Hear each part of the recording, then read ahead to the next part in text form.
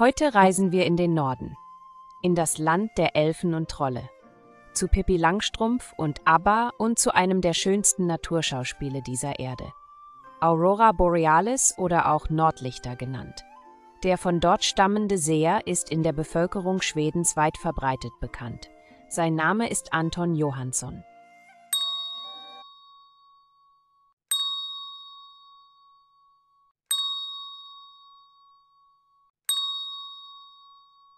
Anton Johansson kann als der bedeutendste Seher Skandinaviens bezeichnet werden. In der Nacht vom 13. auf den 14. November 1907 hatte dieser norwegische Bauer und Fischer eine Reihe von Visionen, in denen er den Verlauf des Ersten Weltkrieges voraussah. Die Visionen wurden begleitet von einer Gestalt, die Johansson als Jesus Christus beschreibt und die ihm auftrug, den deutschen Kaiser Wilhelm davor zu warnen, sich in einen Weltkrieg hineinziehen zu lassen. Anton Johansson, der Eismeerfischer, wurde 1858 in Schweden geboren. Seine Familie wanderte 1874 nach Norwegen aus. Dort lebte Anton Johansson in Lebesby, Provinz Finnmarken, als Ackerbauer und Fischer. Er half aber auch in der Gemeinde als Hilfspolizist mit und war auch einige Jahre lang Assistent der norwegischen Landvermessungskommission. Schon seit früher Jugend hatte er Visionen und eine innere Stimme hatte ihm gesagt, er sei berufen, die Menschen vor Unheil zu warnen. Wahrscheinlich sind seine Aussagen zu Orkanen als Explosionen von Atombomben zu verstehen, die es zu seiner Zeit noch nicht gab. Aber der Reihe nach. Zum Zeitpunkt seiner Schau vom Ersten Weltkrieg war Johansson 49 Jahre alt. Aus Furcht, missverstanden zu werden oder Schlimmerem, behielt er die Visionen zunächst für sich. Als er im Laufe des Jahres 1913 den Eindruck gewann, die realen Ereignisse entwickelten sich in Richtung seiner Visionen, machte er sich daran, seine Visionen bekannt zu machen. Im Dezember fuhr Johansson nach Stockholm, wo er einem gewissen Oberst Melander von seinen Visionen berichtete. Einen Tag nach dem Gespräch, so Johanssons Angaben, gab Melander die Mitteilung an die schwedische Regierung weiter. Rund 3 Monate später erschien im Svenska Dagbladet ein Artikel über die Gesichte Johanssons. Hierdurch wurden Johanssons Visionen vom Ersten Weltkrieg erstmalig öffentlich bekannt. Ein paar Monate später erwiesen sie sich in zahlreichen wichtigen Punkten als zutreffend. Rund 5 Monate nach Erscheinen des Artikels erklärte Deutschland am 1. August 1914 Russland den Krieg. Am 4. August folgte Englands Kriegserklärung an Deutschland und am 11. August brachte das Svenska Dagbladet einen Einspalter mit der Überschrift »Der Kriegsprophet hat richtig vorausgesagt«. Bei seinem Bemühen, vor dem Ausbruch des Ersten Weltkrieges zu warnen, wandte sich Johansson an eine ganze Reihe von Regierungsstellen und einflussreiche Persönlichkeiten, so unter anderem an den norwegischen Verteidigungsminister Kilhaug, den er auch bat, ihm bei einer Reise zu Kaiser Wilhelm behilflich zu sein, um den Krieg zu verhindern, der solche Ausmaße annehmen würde, wie sie die Welt noch nicht gesehen habe. Zweimal war Johansson beim schwedischen Prinzen Bernadotte. Dieser verwies ihn an den deutschen Botschafter in Schweden, wurde aber nur zu dessen Stellvertreter vorgelassen, der Johansson jedoch abwies.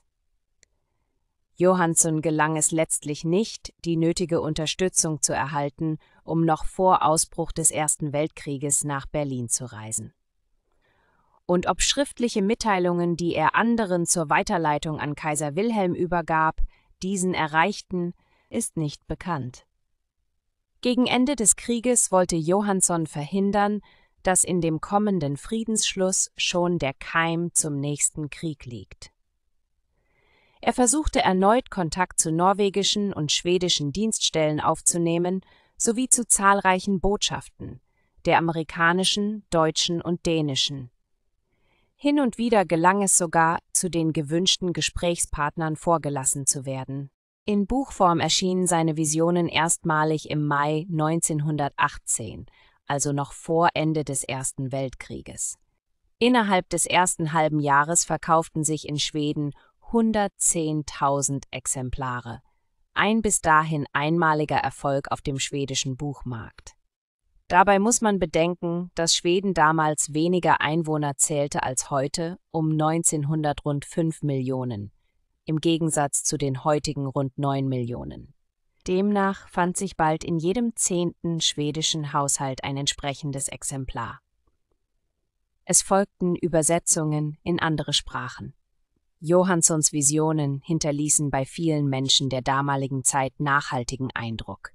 In einer späteren Ausgabe des Buches zitiert der Verleger A. Gustafsson einige bekannte Persönlichkeiten, die sich zu Johansson äußerten.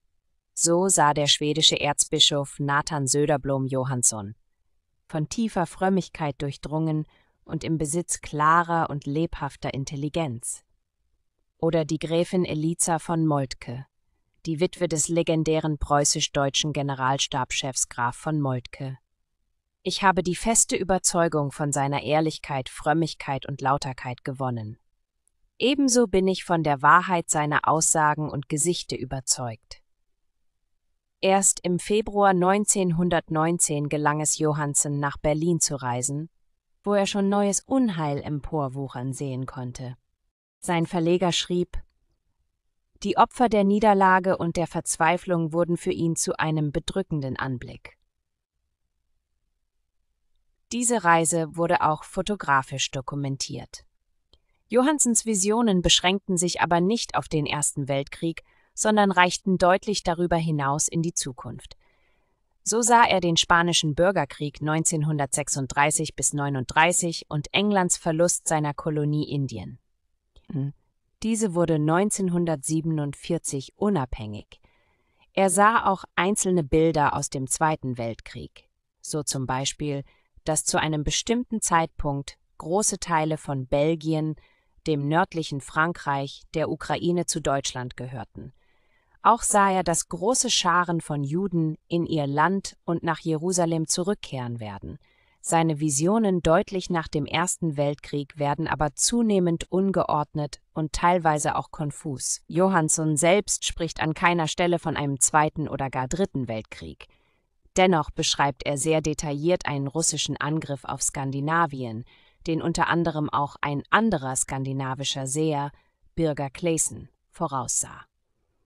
Johanssons Verleger gibt die Aussage eines Militärs wieder, der Johanssons Angriffsszenario aus Sicht russischer Militärs als absolut plausibel beschreibt. Was bei dieser Vision des russischen Angriffes auf Skandinavien allerdings völlig aus dem Rahmen fällt, ist Johanssons Aussage, dass Frankreich Russland bei dem Angriff unterstützt. Man fragt sich dabei unwillkürlich, was England und Deutschland zum selben Zeitpunkt treiben. Den obersten zeitlichen Horizont setzte Johansson bei 1953. Für diesen Zeitpunkt sah er den Angriff Russlands auf Skandinavien. Russland solle zu diesem Zeitpunkt Republik sein. Folglich hätte es sich zuvor irgendwie des Zaren entledigt haben müssen. Gustafsson schreibt, gleichzeitig sah er, dass Russland an verschiedenen Fronten während und nach dem Dritten Weltkrieg zurückgeschlagen werde, wenn es auch an gewissen Fronten wie in Skandinavien vorangehen würde. Die Formulierung Dritter Weltkrieg stammt wohlgemerkt nicht von Johansson, sondern von Gustafsson. Die Frage, die sich bei Johansson aus heutiger Sicht stellt, lautet: Sollte man Johanssons erstaunliche Verlässlichkeit im Falle des Ersten Weltkrieges und einiger Jahre danach zum Anlass nehmen, in dem sich danach entfaltenden Chaos eine Ordnung zu suchen? Zur Beantwortung dieser Frage muss man wissen, dass Johansson zwar öfters Visionen oder Gesichte hatte, seine Schau weltpolitischer Ereignisse sich aber hauptsächlich auf die Visionen in der Nacht im November 1907 konzentrierte. Diese Visionen waren äußerst umfangreich und wurden erst 10 Jahre später zu Papier gebracht. Liest man in Gustafssons Buch die lange Liste der geschauten Ereignisse und Details eine Auflistung Gustafssons umfasst ganze 204 Punkte. So versteht man leicht, dass einige Dinge im Nachhinein durcheinander geraten sein müssen, wenn Johansson nicht schon während der Visionen an manchen Stellen den Faden verlor. Hinzu kommt, dass Johansson zumindest zeitweise bestimmte Dinge verschwieg, wie er an einer Stelle des Buches zugibt. Im Sommer 1916 fühlte ich mich wegen des Separatfriedens zwischen Deutschland und Russland so sicher, dass ich einen norwegischen Leutnant davon unterrichtete, dass der Separatfrieden kommen würde. Vorher hatte ich darüber nicht geschrieben, weil ich sah, dass England und die Westlichen so lange wie möglich versuchten, Russland im Krieg zu halten. Zu Beginn des Krieges wagte ich auch nicht dessen Dauer zu sagen, da ich befürchtete, dass die Kriegführenden so, falls zeitig, versucht hätten, einen harten Druck auf Norwegen auszuüben, um seine Fahrzeuge, Häfen und Lebensmittel und so weiter in ihren Besitz zu bringen. Letztendlich kann man nicht mit 100%iger Sicherheit sagen, Johansson habe einen dritten Weltkrieg gesehen, aber er hat einige Dinge gesehen und sehr genau beschrieben, die nur im Kontext mit einem dritten Weltkrieg Sinn ergeben. Doch wie bereits erwähnt, er ist nicht der Einzige, der einen zukünftigen Angriff auf Schweden vorhersah. Im Jahre 1950 veröffentlichte ein gewisser Bürger Claesson, Pfarrer aus Örebro in Schweden, die Niederschrift einer detaillierten Vision von einem Angriff auf die Ostküste Schwedens. Dabei stößt man auf ein sehr interessantes Detail aus dem Buch Gericht über Schweden von Bürger Claesson. Dann bekam ich einen Angriff von See her zu sehen, in dem Härnösand angegriffen wurde. Zwischen Örnsköldsvik und Härnösand sah ich massenweise Soldaten, die aus Flugzeugen abgeworfen wurden und in großen Massen mit ihren Sonnenschirmen herunterfielen, zu Hunderten, ja, es sah fast so aus, als seien es Tausende. Und sie landeten an einer Stelle zwischen Örnsköldsvik und Härnösand, und ich hörte die Stimme rufen, dieser Platz heißt Veda. Hier wird der Einsatz von Luftlandetruppen in einer frühen Angriffsphase beschrieben. Ein klassisches Einsatzziel für Luftlandetruppen sind strategisch wichtige Brücken. Im Gegensatz zu anderen strategisch wichtigen Zielen, die man versucht, möglichst schnell zu zerstören, geht es bei Brücken darum, diese einzunehmen und zu halten, bis größere Truppenverbände nachrücken können. Das Problem ist nur, dass Veda im Jahre 1950 nichts weiter war als ein verlassenes Fischerdorf. Veda war zu der Zeit ein unbedeutendes kleines Fischernest ohne strategische Bedeutung. Anfang bis Mitte der 90er wurde dort eine neue Straßenbrücke über den Angermanelven, ein ca. 20 Kilometer langer schmaler Einschnitt der Küste, gebaut, und diese Brücke ist heute die wichtigste Straßenverbindung zwischen der Mitte und dem Norden des Landes. Und nun lasst uns seine Schauungen genauer ansehen. Johansson sah auch eine Menge über den Dritten Weltkrieg voraus. In dem Buch Hellseher schauen in die Zukunft von Dr. Norbert Backmund heißt es, dass Persien und die Türkei von vermutlich russischen Truppen erobert werden. Und ihre Ölquellen und Reichtum konnte verlieren. Indien wird durch die Chinesen erobert. Die Engländer verlieren ihre Machtstellung in Indien für alle Zeiten. Hier sich Anton nicht mehr genau erinnern. Ein Bakterienkrieg verursacht den Tod von etwa 25 Millionen Menschen. Der Balkan wird von den Russen erobert, es wird ihm sehr schlecht gehen. In Italien sind große Zerstörungen, dadurch viele Obdachlose. Durch Ungarn, Österreich, Norditalien und die Schweiz wird die rote Sturmflut gegen Frankreich anrollen. Dieses wird von innen und außen erobert. Die dortigen amerikanischen Waffenlager fallen in die Hände des Ostens. Der Bolschewismus wird eine Zeit lang der Herr Frankreichs sein und von dort aus Krieg gegen England, Spanien und Skandinavien führen. Der Krieg wird furchtbar für die Welt und vor allem für Frankreich sein. Bisher unbekannte Krankheiten werden bei Massen von Menschen, vor allem bei der Jugend Frankreichs, Blindheit, Wahnsinn und völlige Zerstörung des menschlichen Körpers hervorrufen. Deutschland wird von Osten her angegriffen. Es entsteht dort Bürgerkrieg, Deutsche werden gegen Deutsche kämpfen. Es wird jedoch wie Polen und andere Länder im Osten wieder frei. Finnland wird überfallen und unterdrückt. Die Russen und auf ihr Geheiß die Franzosen fallen in Schweden und Norwegen ein. Göteborg wird von den Franzosen erobert, die beiden Königreiche verlieren den Krieg und müssen ihre Nordprovinzen an die Russen abtreten. England und alle Länder um die Ostsee werden von einer entsetzlichen Sturmflut zerstört. Ein Teil von Schottland wird ins Meer versinken, Städte werden untergehen, Englands Währung wird sinken, es wird den größten Teil seiner Kolonien verlieren, der Ostblock wird in England eine Explosion verursachen, Revolution, deren Blutigkeit bei weitem den deutschen Bürgerkrieg übertreffen wird. Es kommt zu blutigem Krieg in Irland, zu Aufständen und Blutvergießen in Südwales. Englands Großmachtstellung wird für alle Zeiten vernichtet sein. Den Vereinigten Staaten drohen nach 1907 5 Kriege. Einer dieser Kriege soll durch Verwicklungen mit Kanada entstehen. Russland wird einen Massenangriff gegen dieses Land richten, wodurch ein Großteil der amerikanischen Truppen gehindert wird, dem bedrängten Europa zu Hilfe zu eilen. Infolge neuer Waffen kommt es in USA zu fürchterlichen Orkanen und Brandkatastrophen. Die größten Städte werden zerstört. Ein solcher Orkan, der alles verwüstet, zieht in nördlicher, dann nordöstlicher Richtung über die Vereinigten Staaten nach Europa, wo er vor allem die Mittelmeerstaaten verheert und sich dann im Osten verliert. Ein Viertel der gesamten Menschheit fällt diesem Krieg zum Opfer. Zuletzt brechen in den USA 2 Bürgerkriege aus, die zur Zersprengung des Landes in 4 oder 5 Teile führen. Er sah verschiedene Katastrophen gleichzeitig voraus, auch einen verheerenden Sturm.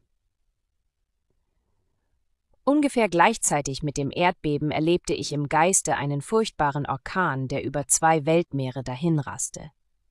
Da ich den Vulkanausbruch gleichzeitig sah, bin ich nicht sicher, welche dieser Katastrophen zuerst hereinbrach. Es fiel mir schwer, eins vom anderen zu unterscheiden. Ich glaube aber, dass der Orkan vorausging. Inwieweit zwischen den beiden Katastrophen ein Zusammenhang bestand, kann ich nicht sagen. Jedenfalls muss sich auch diese Katastrophe im Herbst oder Frühjahr ereignen, da nirgends Schnee lag. Ich wurde auch zum Stillen Ozean, und zwar in die Gegend des Panamakanals geführt, von wo der Orkan seinen Ausgang nahm. Die Namen dieser Gegenden wurden mir mit aller Deutlichkeit genannt, und von der Stelle aus, wo ich mich im Weltenraum befand, konnte ich ziemlich genau Charakter und Gestalt des Landes unterscheiden. Gewaltige Gebirgsketten, steinige Wüsten und Inseln lösten einander ab. Von diesen Gegenden zog der Orkan in nördlicher und nordöstlicher Richtung über den nordamerikanischen Kontinent. In den Staaten an der Küste mit ihren Millionenstädten, Plantagen, Häfen und sonstigen großen Anlagen raste der Orkan mit solch fürchterlicher Gewalt, dass weite Gebiete völlig verwüstet und dem Erdboden gleichgemacht wurden. Gebäude wurden in Mengen regelrecht umgeweht und die Trümmer wirbelten durch die Luft. Auf den großen Plantagen wurde alles verwüstet, unübersehbare Gebiete lagen überschwemmt und immer höhere Wogen ergossen sich über das Land. Überall an der Küste sanken zahllose Schiffe oder wurden auf das Land geschleudert. Hafenanlagen und große Schiffswerften wurden derartig zerstört, dass, erklärte mir die Stimme, es fraglich sei, ob sie jemals wieder aufgebaut werden könnten. Ich erfuhr ferner, dass die Amerikaner außerstande sein würden, überall wieder aufzubauen und dass demzufolge Handel und Schifffahrt in diesen Gebieten auf lange Zeit lahm liegen würden.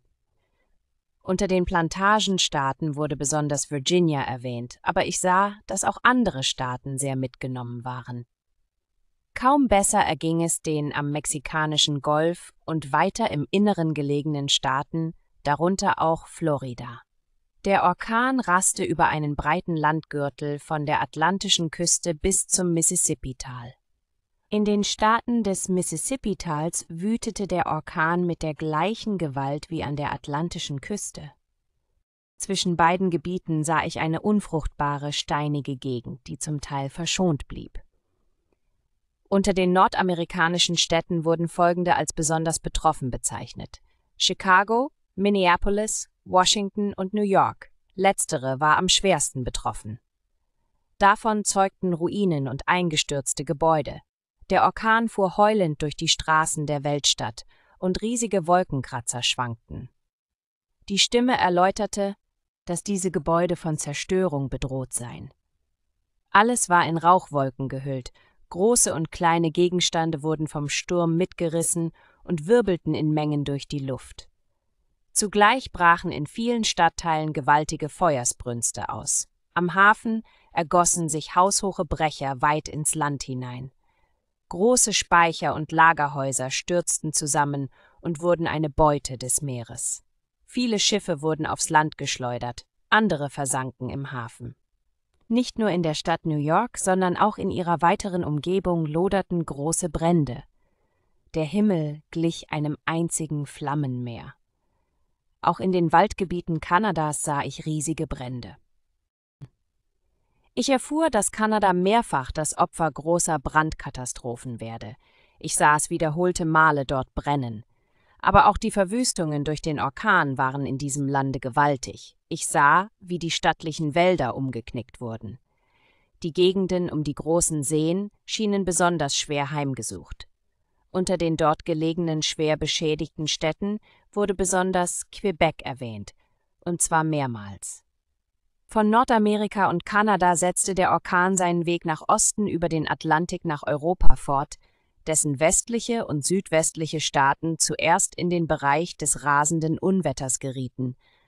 Alle Nordseestaaten waren fühlbar in Mitleidenschaft gezogen, doch kein Land schien mir so schwer betroffen wie Großbritannien und dort besonders die Ostküste. Die Stimme sagte, dass dieses Unglück die Strafe für Englands Hochmut sei. Über allen Nordseestaaten lag Dämmerung, kein Stern war zu sehen und vom Meer her wehte ein starker Wind. In den norwegischen Gebirgen war noch kein Schnee gefallen. Im Geiste wurde ich in die Nähe von Trondheim geführt. Ich stand am Strand und schaute über das Meer. Plötzlich begann der Boden zu erbeben. Die Häuser der Stadt zitterten wie Espenlaub und einige hohe Holzbauten an der Küste stürzten zusammen. Gleich darauf erscholl vom Meer her ein furchtbares Getöse und eine gewaltige Sturzwelle näherte sich mit rasender Geschwindigkeit der Küste und zerschellte an den Felswänden. In den flachen Gebieten rollte die Flut weit ins Land hinein, überschwemmte große Teile vom Trondheim und richtete erhebliche Schäden an. Große Speicher und Lagerhäuser barsten auseinander und wurden ins Meer gespült. Die Überschwemmung erstreckte sich über die ganze norwegische Küste, von Südnorwegen bis hinauf in die Gegend von Bodø. Ich vernahm die Namen mehrerer dort liegender Städte. Weiter wurde ich im Geiste zu den großen Städten an der englischen Ostküste geführt, wo die Naturgewalten den allergrößten Schaden anrichteten. Die ganze englische Ostküste stand bis weit ins Land hinein unter Wasser. Besonders gelitten hat die Stadt Hull und ihre nähere Umgebung. Schottland musste einen besonders heftigen Anprall ausgesetzt gewesen sein, denn es schien, als seien große Teile des Landes ins Meer abgesunken. Dann gewahrte ich London. Hier schien die Katastrophe ihren Höhepunkt erreicht zu haben. Hafen- und Kaianlagen waren völlig zerstört, unzählige Häuser eingestürzt, das Wasser von schwimmenden Wrackteilen bedeckt. Im Hafen waren viele Schiffe gesunken, andere waren sogar weit aufs Land zwischen die Häuser geschleudert worden. Auf dem Meer sanken die Schiffe und zahllose Matrosen ertranken. Danach zwängten sich die Sturzwellen durch den Kanal und zerstörten dort auf beiden Seiten Häfen und Städte. Besonders schwer betroffen wurde Rouen, aber auch andere Städte an der französischen Nordküste litten stark. Der Namen dieser Städte entsinne ich mich nicht mehr. Auch große Teile Hollands, Belgiens und der deutschen Nordseeküste wurden schrecklich heimgesucht. Zu den Städten, die besonders große Schäden aufwiesen, gehörten Antwerpen und Hamburg. Letztere bekam ich zu sehen, und es schien, sie habe nach London am schwersten gelitten. Es wurde mir auch gesagt, dass dort riesige Warenvorräte verloren gingen. Auch die dänische West- und Nordküste und die dort liegenden Städte und die ganze schwedische Westküste, insbesondere Göteborg, Helsingborg und Malmö, bekamen die Folgen der Katastrophe zu spüren. Von den übrigen Ländern des Kontinents waren es auch diesmal besonders Belgien, Holland und die deutsche Nordseeküste, die besonders großen Verheerungen ausgesetzt waren. Wieder standen weite Strecken Landes unter Wasser. Auch in Westdeutschland herrschten Überschwemmung und Verwüstung durch den Orkan. Auch Italien wurde schwer heimgesucht und dort ganz besonders Sizilien. Übrigens wurde Italien noch von einem anderen Unglück betroffen. Welcher Art dies war, wurde mir jedoch nicht klar. Ich hörte, dass auch Österreich und besonders die Umgebung von Wien unter dem Orkan schwer leiden müssten. Nicht besser erging es Frankreich, wo der Süden, die Westküste sowie die Küstenstriche am Kanal am schlimmsten verwüstet wurden. Als schwer betroffene Städte wurden besonders Marseille und Rouen erwähnt. Spanien wurde ebenfalls sehr in Mitleidenschaft gezogen. England war dem wütenden Orkan ebenso ausgesetzt wie der nordamerikanische Kontinent. In den Häfen und längs der Küste sanken unzählige Schiffe. Besonders Southampton an der englischen Südküste, wie überhaupt die Städte zu beiden Seiten des Kanals, wurden als schwer beschädigt bezeichnet. Über Frankreich, Spanien und Marokko drang der Orkan ins Mittelmeer vor. Beinahe alle Länder litten unter den Verwüstungen. Dieser Orkan raste dann über das Schwarze Meer, die Krim und Südrussland hinweg.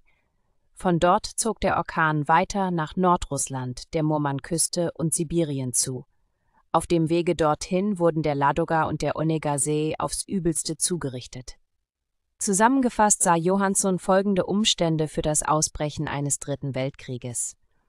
Es ist Sommer in Nordschweden, es gibt neue furchtbare Waffen, bei Kriegsausbruch eine sozialistische Regierung in Schweden, englischer Krieg in Irland, in norwegischen Gebirgen noch kein Schnee, Orkan im Frühjahr oder Herbst. Johanssons Schauungen sind sehr detailliert und für die Zeit, in der sie entstanden, auch anschaulich in eine Gegenwart zu bringen. Warten wir ab, was sich davon bewahrheitet. Mir bleibt nur noch, mich für euer Interesse zu bedanken und falls euch das Video gefallen hat, dann lasst gerne ein Like da und abonniert kostenlos diesen Kanal, um nichts mehr zu verpassen. Und nun macht es gut und lasst euch nicht ärgern.